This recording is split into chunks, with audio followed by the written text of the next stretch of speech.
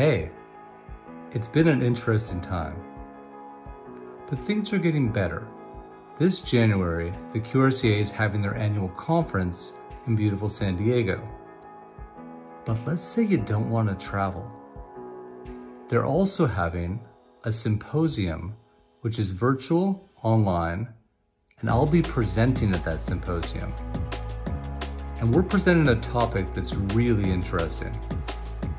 It's about a way during the pandemic that we discovered to do qualitative work that's faster, cheaper, and more efficient than ways we'd approached the field in the past. It's a really cool presentation. I look forward to seeing you there.